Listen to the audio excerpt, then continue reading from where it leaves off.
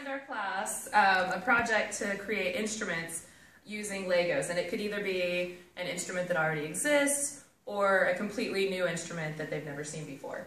So, Coy, you want to describe your instrument? I made a piano. It is a percussion instrument and play nice music on it. Thank you, Coy. Jenny? I made a drum, and I have symmetry on, if you folded it matches, and it's a percussion instrument too. Because you beat on it. A double lesson there. Yes. With symmetry and music and all of it. And then I created my own instrument. It is the multi-mallet instrument.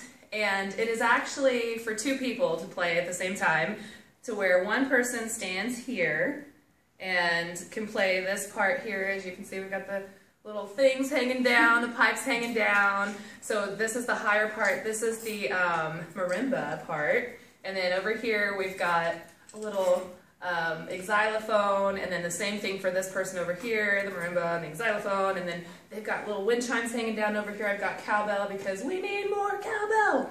And this up here is a glockenspiel. So, and then we jam. Okay, so the one thing you didn't explain, you said it's a percussion instrument, but what makes it a percussion instrument?